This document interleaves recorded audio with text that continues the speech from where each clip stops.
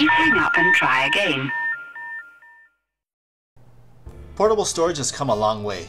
I go way back with the 5 1/4 floppy disk back in elementary school, and then used a bunch of 3.5-inch diskettes all the way through the end of high school. Anyone remember installing games off of those things? Remember how easy it was to bootleg King's Quest or Space Quest with your other geek friends? I sure as hell do. Yeah, I'm that old. And then came those awesome 100 meg zip disks from iOmega.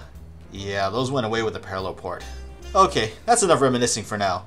The world has pretty much changed over the past 20 plus years, and the demand for storage is much higher than ever. People need more space to carry their high resolution photos, HD 4K video, multimedia presentations, music, you name it. And for those who need to edit videos on the go, even the current mechanical USB 3.0 drives are pain to use due to load times. What about those USB flash drives? Limited only to 64 gigs to 128 gigs and slow read and write speeds? Totally out of the question.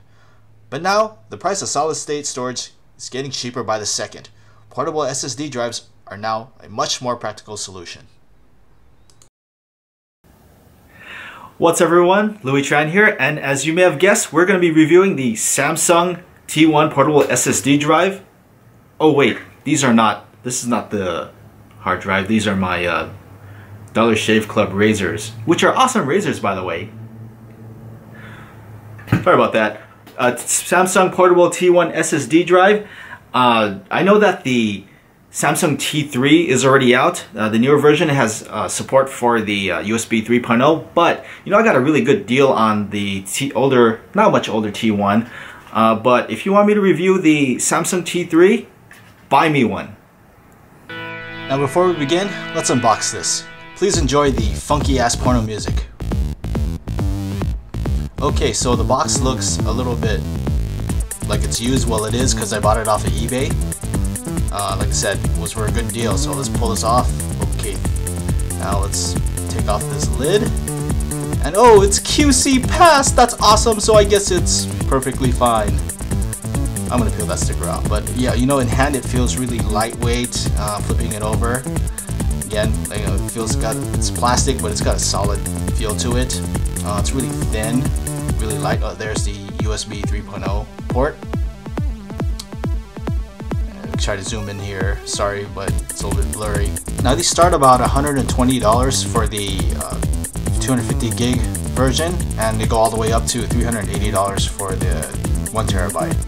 Sounds expensive, but trust me, it's worth it. So here's the Samsung T1 SSD drive in comparison to the Hutu that it's plugged into right now. This is the USB hub that I reviewed a couple of weeks ago, but if you take a look, the size difference is pretty incredible. I mean, if you look at this, it's really thin. It's much thinner than the USB hub, and it actually is quite smaller and lighter.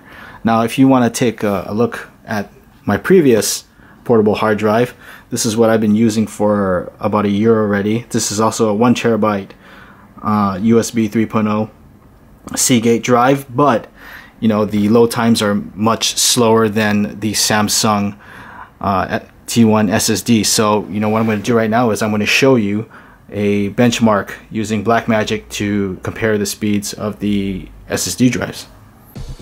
I'm going to fire up the Blackmagic application right now to test the SSD drive. Here we go, and it clocks at 381 megs per second read, and for write it clocks at 429 megs. Pretty incredible. And if we look at the Seagate drive, you get a pathetic 89 megs read and a 107 write. My, have the times changed. In short, the Samsung T1 or even the T3 get my recommendation. The performance, weight, and size are all the reasons why you should get this over the traditional mechanical portable drives. This will now go everywhere I go. Nice job, Samsung.